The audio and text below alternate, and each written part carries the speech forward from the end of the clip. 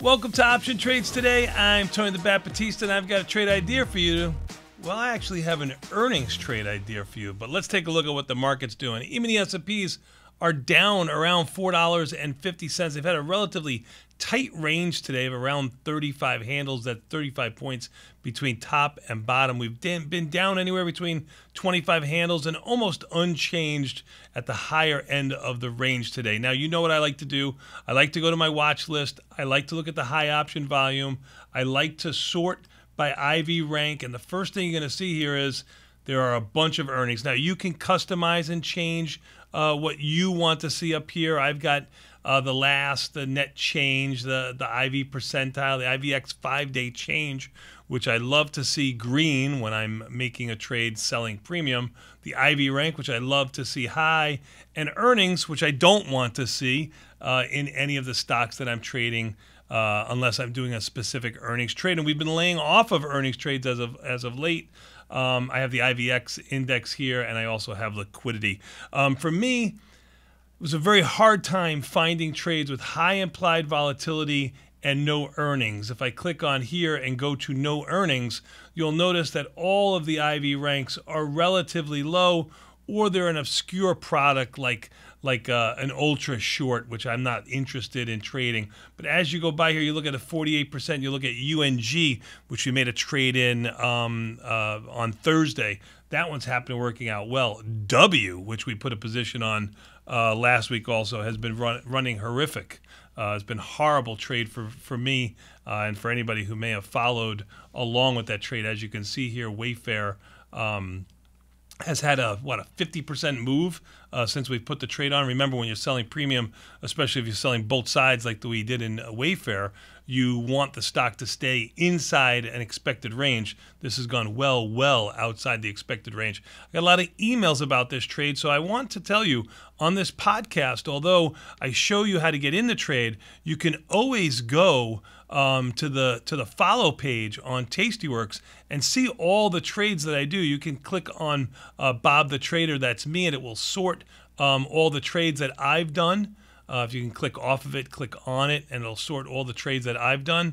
Let me click back on here. You can also search by product too. So let's just go to W here, and it'll sort. So here is the trade that I originally put on. Remember, we sold a strangle, bought it back for a nice quick little profit of around $1 or so. That was back on the 18th.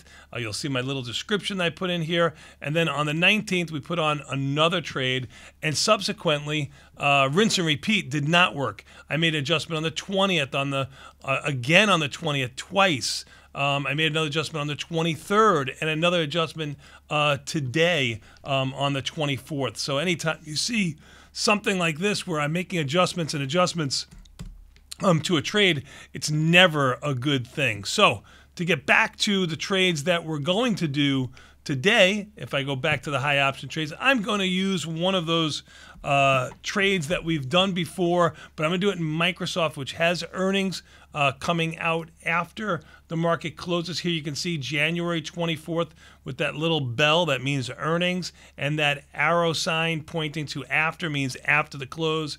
If it was before the market opens, it would be on this side showing January 24th before the market opens. All right, what am I going to look to do? Usually for an earnings trade, we like to go shortest dated possible time. I'm going to make this more of a kind of just a volatility trade. You got volatility trading 30, not that high, to be honest with you, in Microsoft. So maybe it's a volatility trade, maybe it's a directional trade, and that's one of the reasons why I went directional on this trade. I'll explain to you in a moment. IV rank of 38 for earnings.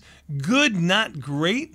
I'd rather have seen, remember when Microsoft had earnings last and the stock went down significantly, volatility was a lot higher. I'd rather have that. Right now you've got a pretty low volatility environment across the board. Volatility down 40 cents today. I just think that gives a lot of stability to the market when volatility is collapsing. I'm hoping that'll equate to volatility collapsing in Microsoft, as Microsoft has a 0.83 correlation to the market, a very high correlation. So so goes Microsoft, so goes the market, so goes the market, so goes Microsoft. All right, what are we going to do in here? Like I said, I'm going to go to March. I'm going to do a ratio spread in here. It's an omnidirectional trade. I'm looking to buy one of the 220 puts. They have a delta. Let's change from volume to delta here. They have a delta of around 20. I'm going to buy one of those. I'm going to sell 2 of the 15 puts. I was able to put this trade on for $1.78, I believe. You know what? Let's check that. How can I check that? You can click on here and go down to the follow page. You can just unclick if you wanted to and get back to all of the trades here, but I'll just put me back on there. Put in Microsoft for you, MSFT. And I got filled today. You can see that just a moment ago while we're filming this. Small size strangle trade in March. I bought the 120, sold the 115s, and there's the price at 178. For those of you who are asking, the last time I traded Microsoft, you can see it right here on 106. That's the last time. That's January 6th is the last time I traded Microsoft. All right, so what are we looking to do here? Like I said, I sold it at $1.78 credit. I bought one of the 220s, sold 2 of the 215s. It used about $2,200, just over $2,200 in buying power. It's definitely a positive delta trade. It has 11.5 long deltas. Now, my portfolio over the last couple of days has been picking up some short delta. I need a long delta trade in my portfolio. If you don't need a long delta trade in your portfolio, hey, by all means, let's find a trade for you on the short side that has a very similar probability of profit of around 89%. It does have a delta of +6. This fits my portfolio. Let's see what you can do for yours. If we go to the same delta of 20 and we go to the same delta of around 15, we buy 1, sell 2, you'll notice that this spread's trading for around 93 cents. So if I was looking to make a bearish trade in Microsoft, I would probably move this down 1 strike and try to collect over $1 and change on this spread. Now, let's go back to the trade we did. This one obviously uses a little bit more buying power because you've got upside risk in the trade that you don't have. You can only go so far down on the downside. So you are using a little bit more buying power, a lot more buying power on the call side. Let's go back to the 2015 one more time.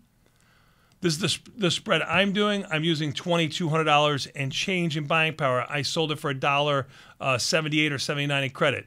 Let's simulate. Let's see what happens to the overall stock with volatility not moving at all, where this spread could go to. Let's go to a worst case scenario because that's what everybody asks. You've got just about a $10 expected move, just about $10, $11 expected move over the next 3 days. You've got only a $20 expected move, 19 and change for March. But let's just say, for argument's sakes, that the stock goes down $20 from 240 down to 220. Let's take a look at what the 240, 235, 1x2 would be trading at. Now, this is assuming that volatility does not move at all. Volatility would probably go higher. This is just a quick back-of-the-envelope way of looking at what my risk is. It's trading for around $5.40. You'd be looking at around $3.60 in risk on a worst-case scenario, meaning the trade or the stock goes down.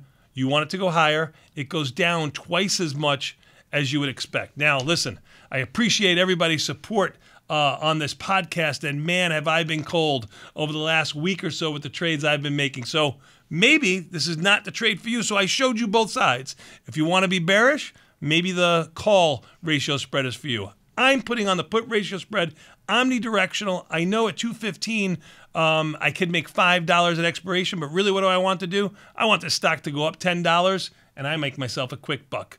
Please like, subscribe, and open up an account at tastyworks.com. Help support us, keep the lights on, and maybe even get me a little bit warmer for my next trade.